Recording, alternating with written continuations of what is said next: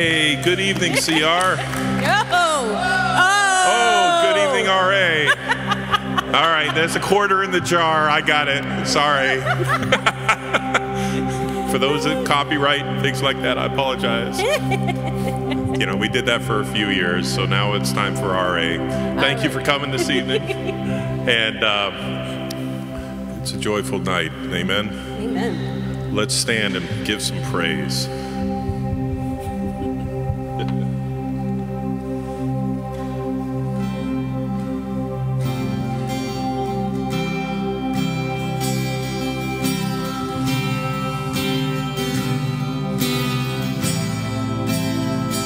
You are here, moving in our midst.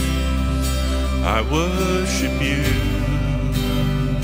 I worship you. You are here, working in this place. I worship you. I worship you.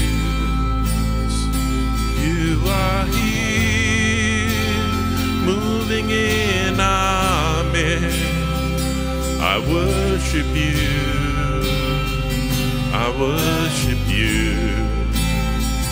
You are here, working in this place.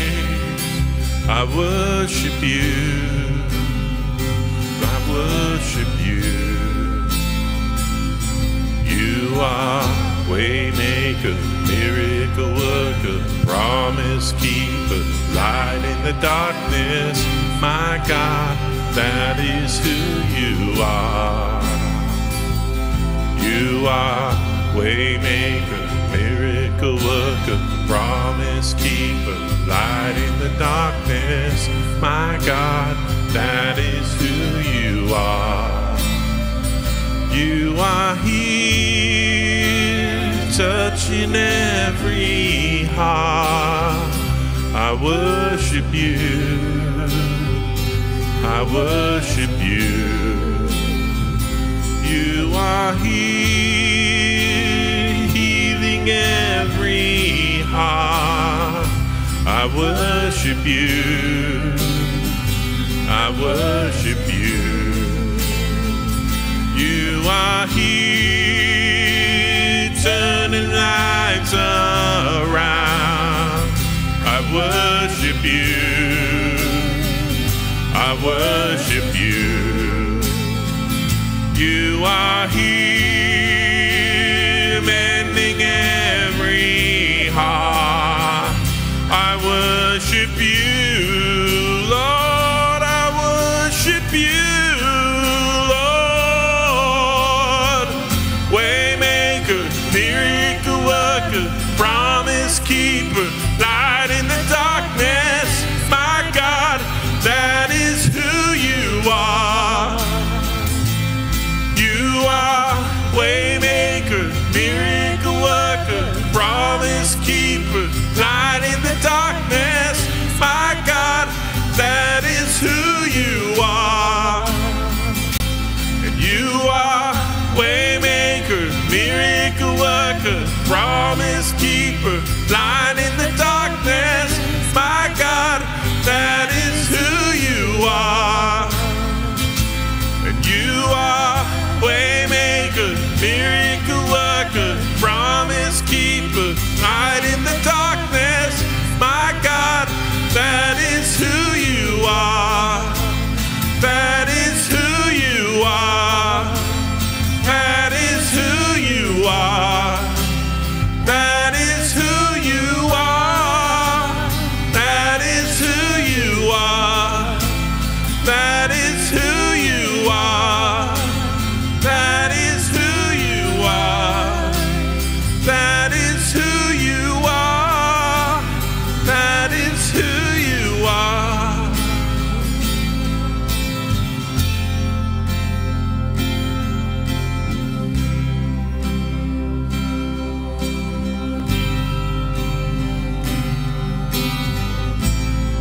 Sing it out, y'all. Even when I don't see it, you're working. Even when I don't feel it, you're working.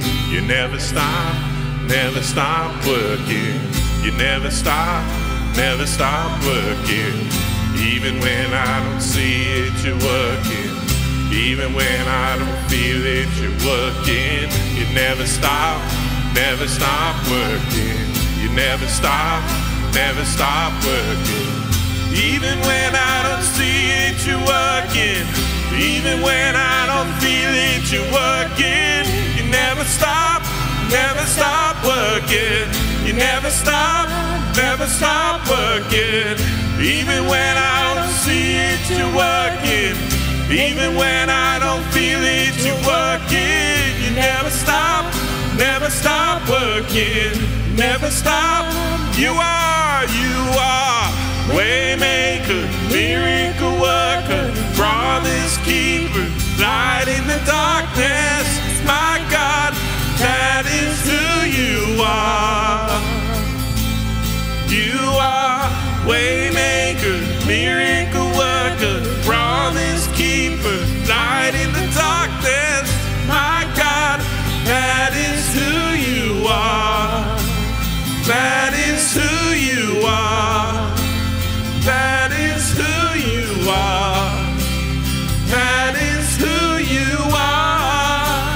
That is who you are. That is who you are. That is who you are. That is who you are. That is who you are.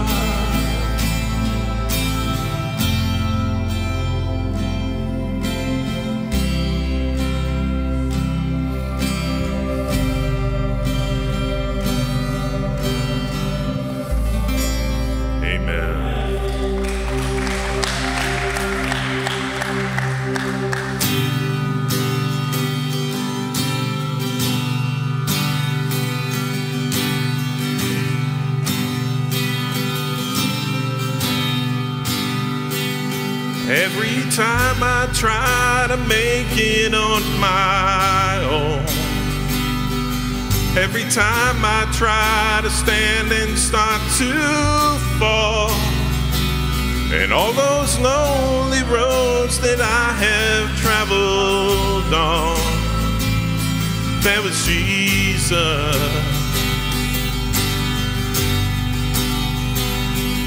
When the life I built came crashing to the ground,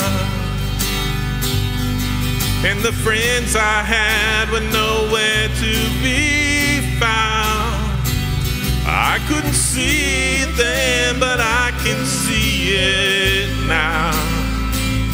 There was Jesus. In the waiting, in the searching, in the healing and the hurting, like a blessing buried in the broken pieces. Every minute, every moment, from where I've been and where I'm going, even when I didn't know it, I couldn't see it, there was Jesus. For this man who needs amazing kind of grace, for forgiveness at a price I couldn't pay. I'm not perfect, so I thank God every day. There was Jesus.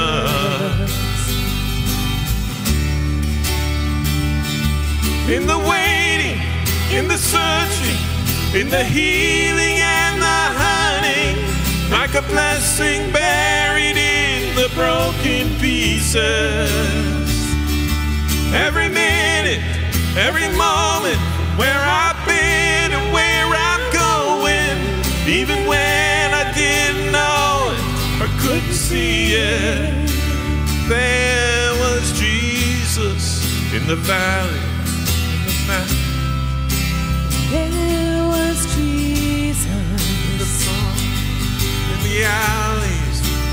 There was Jesus In the fire, in the flood.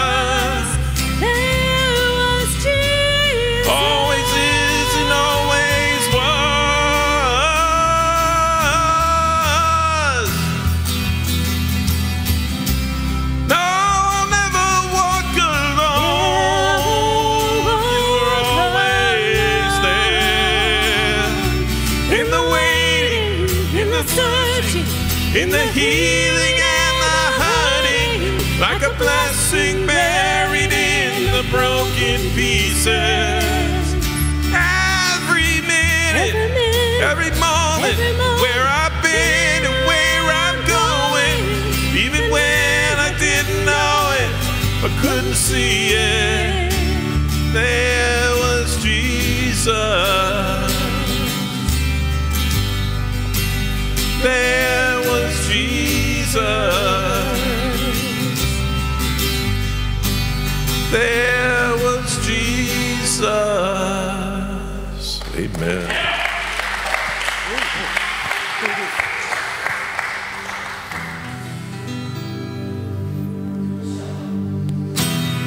All throughout my history, your faithfulness walked beside me. The winter storms made way for spring. In every season, from where I'm standing, I see the evidence of your goodness all over my life, all over my life. I see your promises in fulfillment all over my life, all over my life. Help me remember when I'm weak. The fear may come, but fear will leave. You lead my heart to victory.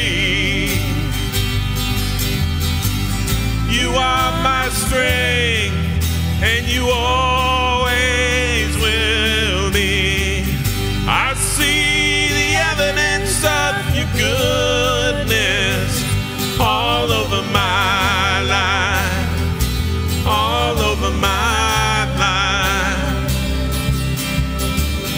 I see your promises in fulfillment all over my life, all over my life.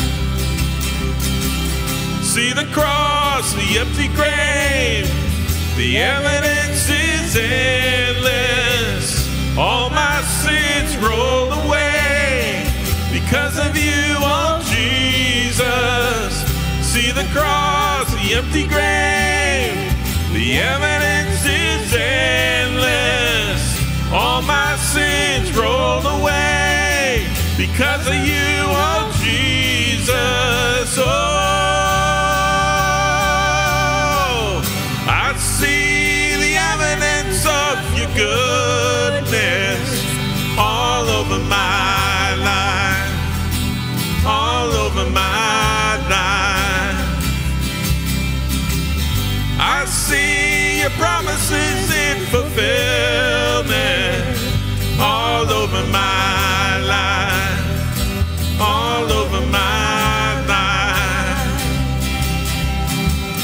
I see the evidence of your goodness all over my life, all over my life.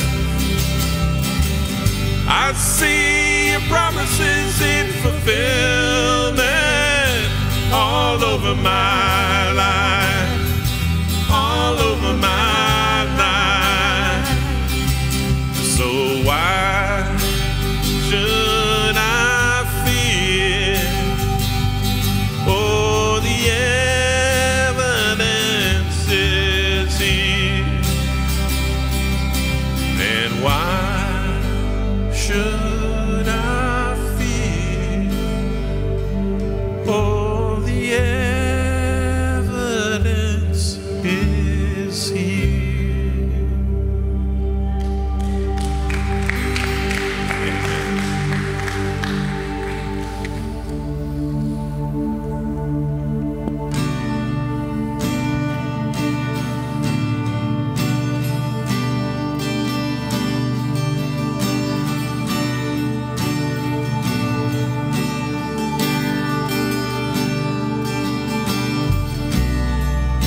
There's a name that levels mountains, carves out highways through the sea. I've seen its power unravel battles right in front of me.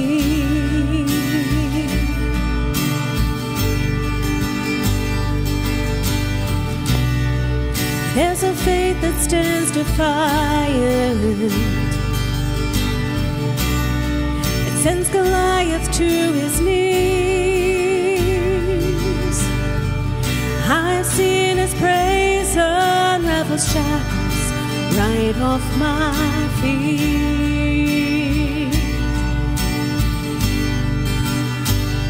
'Cause that's the power of your name. Just a mention makes a way. Giants fall and strongholds break, and there is healing. And that's the power that I claim. It's the same that rolled the grave. There's no power like the mighty name of Jesus.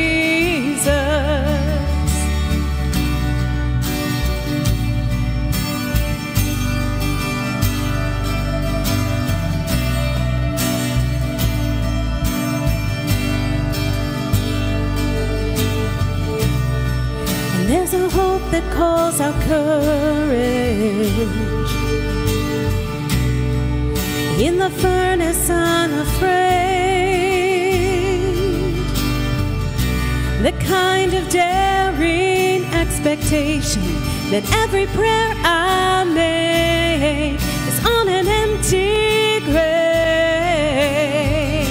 And that's the power of your name. Just a mention makes a way. Giants fall and strongholds break, and there is healing. And that's the power that I claim. It's the same that rolled the grave. There's no power like the mighty name of Jesus. There's no power like the mighty name of Jesus.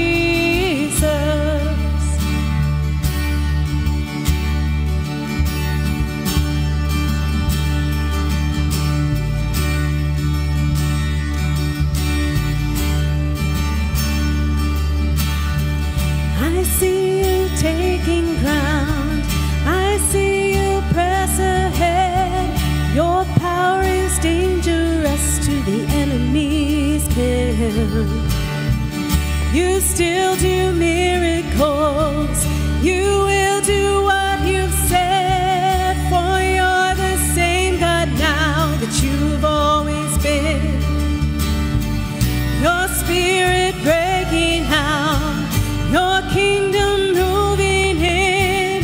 Your victory claims the crown that the enemy had. You still do miracles. You will do what you've said. For you're the same God now that you've always been. And that's the power of your name. Just a mention makes a way. Giants fall and strongholds break, and there is healing. That's the power that I claim. It's the same that rolled the grave. There's no power like the mighty name of Jesus. There's no power like the mighty name of Jesus. There's no power like the mighty name of Jesus. Amen. Awesome, awesome. Guys, thanks so much for worshiping with us. If you would please turn to someone around to you and say hello, and Miss Joanna is going to come and share some announcements with us.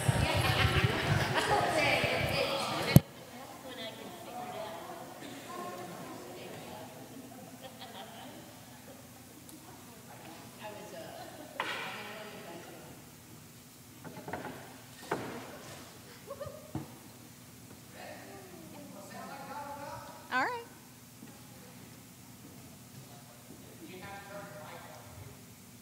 I think it is. Okay, hold it up. Welcome everyone to Recovery Alive. My name is Joanna. I have some exciting things to share with you before Lucy comes up to share with us tonight. First, as you came in, you should have received a recovery card.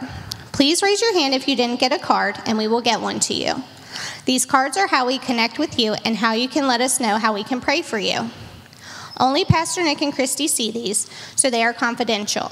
But we would love to be able to pray for what is going on in your life. You can take a minute and fill those out now, as we will collect them in a few minutes with the offering.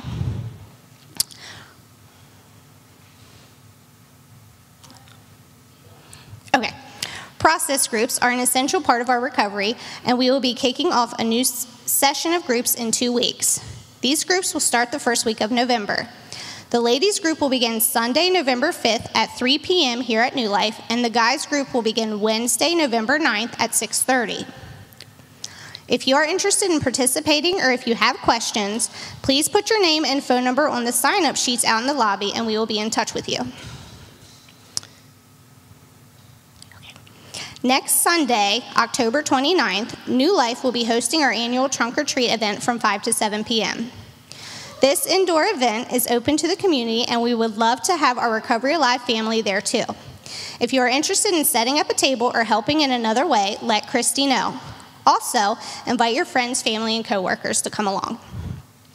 As Lucy makes her way up here to share with us, we're going to take a minute to receive our offering.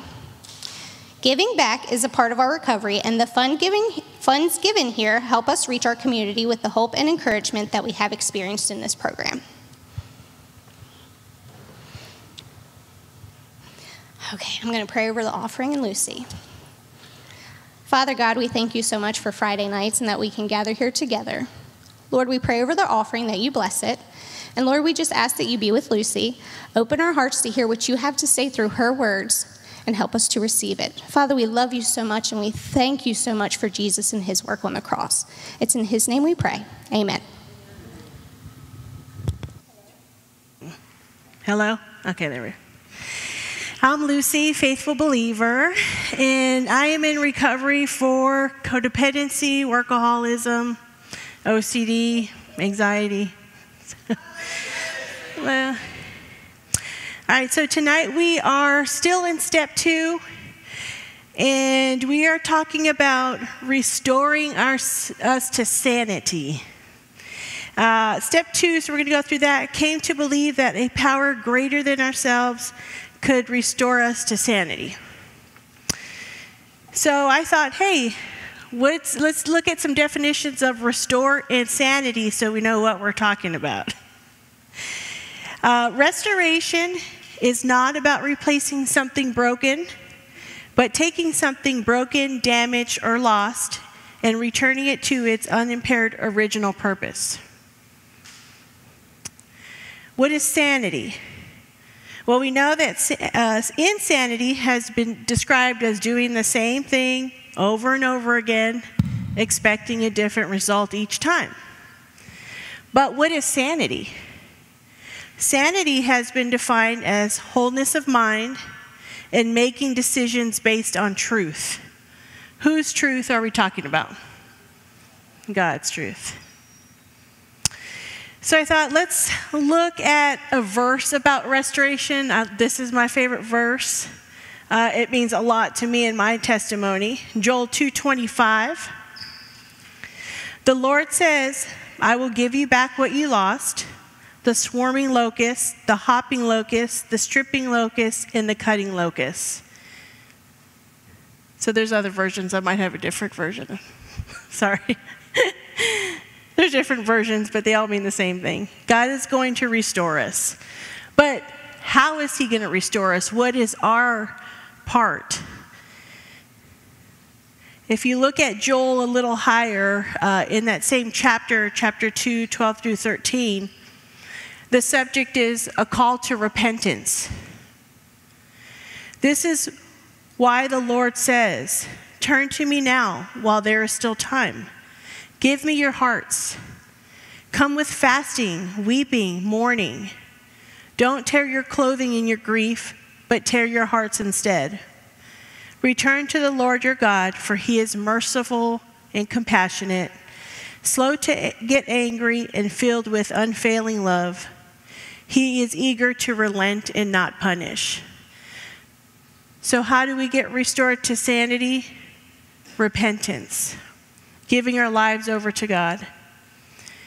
When we turn to God, who is powerful enough to help us build or rebuild something better, we also discover that his power can restore us to sanity. And restoration to sanity leads us to recovery.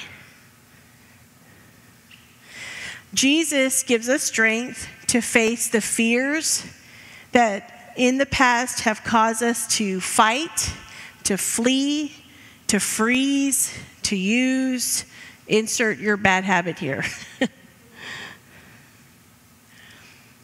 Recovery is a daily program. Sometimes recovery, honestly, is minute to minute, hour to hour.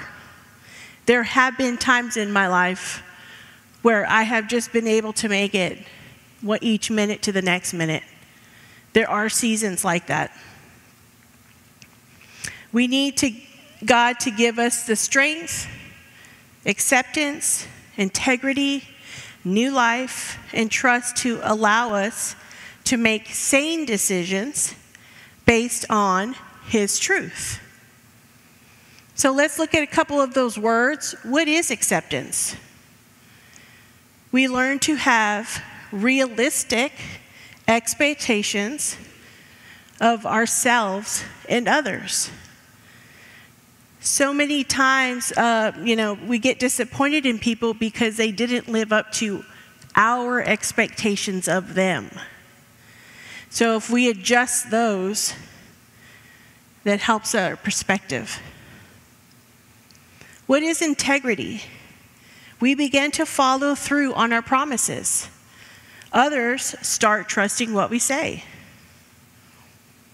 What is new life? We discover that we have an opportunity for a second chance. And with God, more than second chances. We do not have to live by our old ways any longer. In the Recovery Alive book, there's a phenomenal testimony. I wasn't going to read it tonight. It's too long, but Seth talks about the process of restoration to sanity. I'm learning what God does in us while we are waiting is as important as what we are waiting for. God had to restore me first. And I've talked about this Bible story before. We see this in the Israelites when they left Egypt. The walk to the promised land was only supposed to be 2 weeks. It took them 40 years. Blows your mind, but God had a process of restoring them. It was their journey. Because although God took the Israelites out of Egypt, he had to take Egypt out of the Israelites. We have to allow God to change us in our unhealthy ways. We did not get to our worst overnight, and it's definitely not going to take overnight to restore us.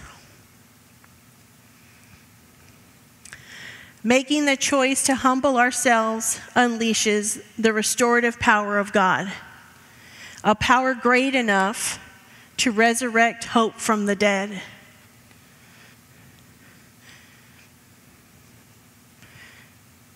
Second Chronicles 7:13-14 reads, "If my people who are called by my name will humble themselves and pray and seek my face and turn from their wicked ways, then I will hear them from heaven.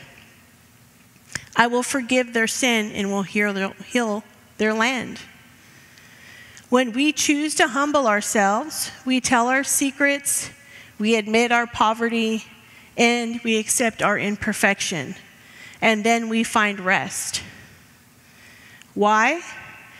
Because when shame comes calling, threatening to uncover and expose us, we can look shame in the face and say, too late, I already did. It is then in our lowly state that our resistance ends and our rest begins. Matthew 11:28-30 says, "Then Jesus said, 'Come to me, all of you who are weary and carry heavy burdens. I will give you rest. Take my yoke upon you. Let me teach you, because I am humble and gentle at heart, and you will find rest for your souls. For my yoke is easy to bear, and the burden I give you is light.'" So I ask you, what are you asking God to restore in your life? Relationships, jobs, integrity, sanity? As long as you are here on this earth, there is still hope. Hope of restoration, there's hope of healing, hope of peace and rest for your souls, hope for forgiveness from a God that loves us unconditionally. So when I was sharing tonight, Nick kept emphasizing testimony of my own. So I honestly had to think really hard, like, there is a lot that God has restored in my life. I've spent 24 years in counseling and recovery, healing from my parents' horrible divorce. And God has restored me. I can say that I would not be married today had I not gone through all that healing. But the season I'm in right now, God is restoring me from all the things that codependency has taken from me. And what I mean by that is I look back in my life and I think of all the times I should have said no, or I should have set boundaries, or I let things happen to me that I should have put an end to. And although at the time I didn't realize that I was struggling with codependency or didn't understand the depths of it, God is now healing me of those things in my life. So it's been a journey, but I can say I've even 24 years into recovery that I have had breakthroughs just this year with people in my life that I have codependency with. I've finally been able to set boundaries. So the last scripture I wanted to share with you, it speaks a lot to me, that God knows us personally, deeply. Whenever we're struggling, this would be a great scripture to read, Psalm 139, 1-12. "You have searched me, Lord, and you know me. You know when I sit and when I rise. You perceive my thoughts from afar. You discern my going out and my lying down. You are familiar with all my ways," good or bad. "Before a word is on my tongue, you know it completely. You hem in me behind and before you lay your hand upon me. Such knowledge is too wonderful for me, too lofty for me to attain. Where can I go from your spirit? Where can I flee from your presence? If I go up to the heavens, you are there.